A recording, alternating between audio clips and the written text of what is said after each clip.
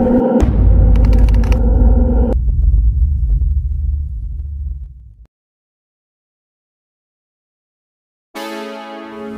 this video, we learn about helical gear computation and fabrication.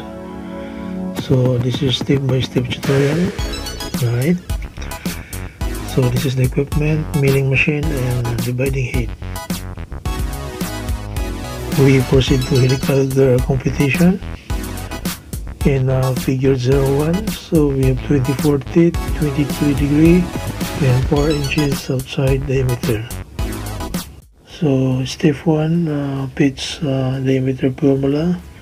So that is in times OD divided by in plus 2. So in is stands for number of teeth, and OD stands for outside diameter. So D equals 24 times 4 divided by 24 plus 2, right? So 24 times 4, that is 96. Then 24 plus 2, that is 26. Then we use calculator. So 96 divided by 26, that is 3.692 inches, right? So we proceed to step 2. So we use the formula lead equals D times circumference times cotangent angle, right? So lead equals 3.692, that is pitch diameter, times circumference or phi, that is 3.1416, times cotangent of 23. So we calculate, we use calculator. So we use the formula cotangent angle equals cosine angle divided by sine angle. So that is cosine 23 degree divided by sine 23 degree. So that is 2.3558, right? Then 3.692 times 3.1416 times 2.3558. So that is 27.324, right?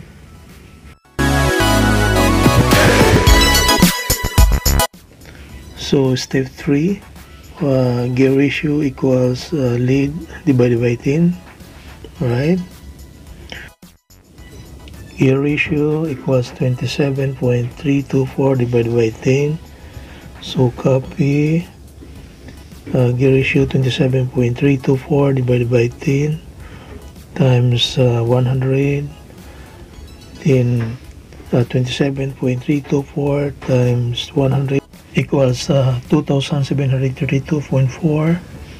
Then 10 times 100, so that is 1000, right? Then divided by 50.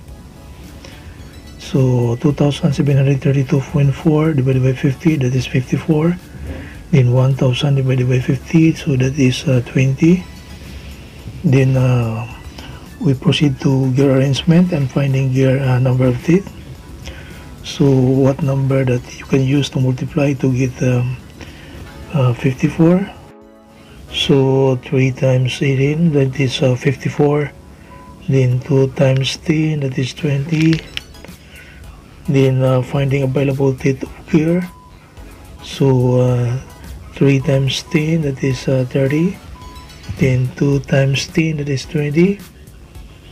Then 18 times 3, that is 54. And 10 times 3, that is 30. So 30, that is your gear on worm, that is driving. And 20, that is gear on lead screw, that is driving, right? So this is the illustration and arrangement of the gear.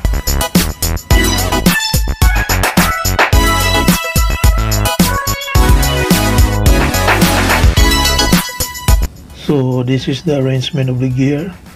Remember, lead screw turns 40 revolution, table moves 10 inches. So in milling machine, constant for 40:1. So portrait per inch lead screw, so that is 40 times 1/4. So 40 times 1, that is 40. and divided by 4, so that is 10 inches, right? So lead of the helix desired divided by lead of the machine, then equals driving gears, then divided by driver gears, so that is equals to worm gear divided by lead, right?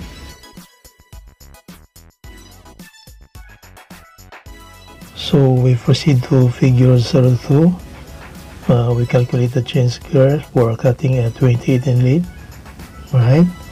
So the solution is lead desired, that is 28, then lead of the machine, that is 10, right? So finding available T2 gear, so what number we can use to multiply to get 28?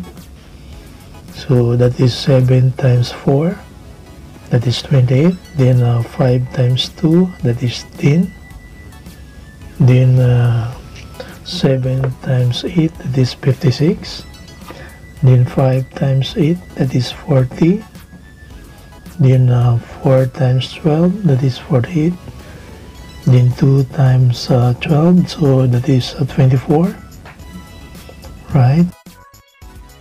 Then this is the illustration and arrangement of the gear. Gear on swarm, so that is 56, then first gear on stud, that is 24, then second gear on stud, that is 48, then in driving, that is gear on lead screw, that is 40, right? So guys, hope you learn a lot, and thank you for watching.